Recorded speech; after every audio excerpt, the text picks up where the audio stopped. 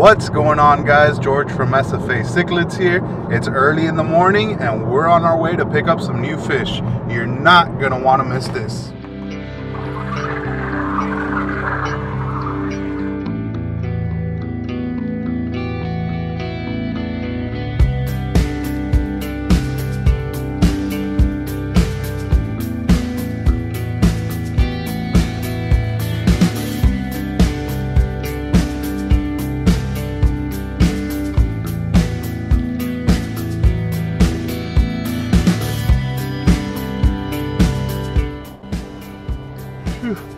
Just got out from the FedEx and the box is here.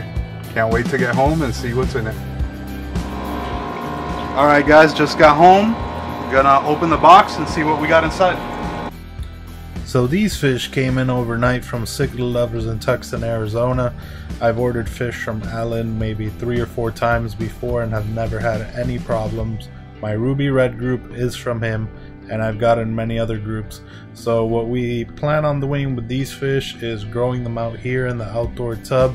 You're gonna see the sizes and everything coming up, but we have 3 nice groups that can potentially be breeders for us, and we'll find out in the next few months.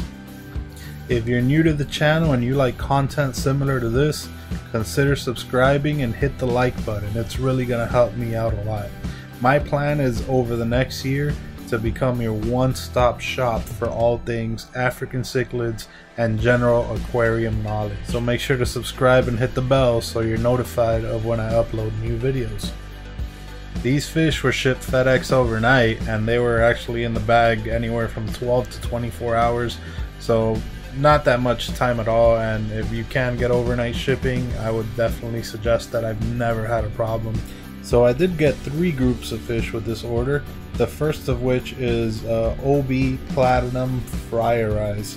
I have a white knight and iceberg and the regular Phenochilus Fryeri in my 120 gallons, and I was thinking of putting some females in there with them. So we're gonna grow these out in the pond. Again, the pond was empty until now, so getting all these small, 1 to 2 inch fish in there, they're gonna be able to grow very fast. The second group I got were the star sapphires. I got 5 of those. I do have a male in the 120 gallon tank, but no females. So if I got 5, hopefully half of those will be females. And then we got 6 super Red Empress OBs. These are probably the smallest ones, but the ones I'm most excited for. His line looked really nice. We add these fish into the pond. I'm going to be showing you images of what the breeders of these fish look like. One of the main advantages of buying fish this size is the price. Most of these fish were between $9 and $12 a fish. And when you compare that to a male that's, 3-4 inches, where you're paying anywhere between $30 and $45, and probably not even for this quality. For this quality, you're gonna have to pay more than that. But it is worth it. But one thing you do have to keep in mind is where you're getting your fish from, because when they're small fry, you cannot tell what the fish actually are. So make sure whoever you're buying it from, they're reputable, or you've got fish from them before and they actually turned out to be what they are. So as we're putting these fish in the tanks, I'm going to be showing you images of what the breeders look like from Cichlid Lovers website.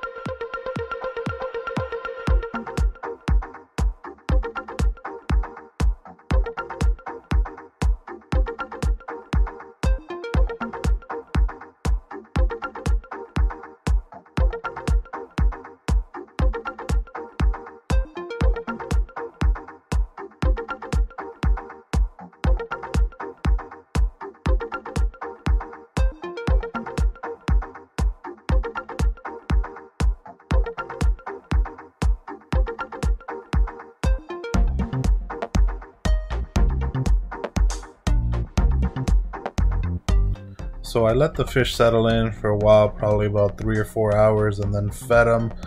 Most of them did eat. They seem very happy in the tank. They certainly have a lot of room to explore and play. I'm hoping that they all get along, which they're more or less the same size, and they're all haps, so they shouldn't be too aggressive. I didn't have any problems out here with the peacocks, only with the mbunas. The mbunas, for some reason in the pond, they didn't do too well. I'm not sure if it was because of all the rainwater we were getting, but I didn't have problems with peacocks, but I did with mbuna. Hopefully these guys will be good out here. They have a lot of room to grow, and I hope to be updating you guys maybe once a month on these guys. I'll go take the net in there and we'll get an update of what they look like. We'll check if any of the females are holding, and if they are, well, turns out we have little breeding groups. So the plan with these guys overall is going to be, as you guys might have heard from a previous video, we're going to be moving here in the next year, and when we do set up our fish room, we're going to have tons of tanks for breeding groups. At the moment, I only have a couple tanks for breeding groups, and we're pretty much out of space, so this little project seemed like a good way to go at it. Raise these fish while we're waiting on the move, and by the time we do move, maybe they'll be big enough and they'll already be creating babies for us. So yeah, it was a very exciting day for us. We were looking forward to getting these fish for the past 2 weeks. We ran some polls and questionnaires and stuff on Instagram, seeing what our audience on there wanted us to get more than anything, and it was between these 3 fish plus I think the blue neons, but unfortunately the blue neons, they did not have enough of those. If you watched this far, I really appreciate it. Please give the video a big thumbs up. I have some suggestions for you to watch next here at the end. On the top right is my most recent video. On the bottom right is a playlist that I would recommend for you. On the top left is the video that YouTube recommends for you. And on the bottom left is a subscribe link. I'll see you on the next one.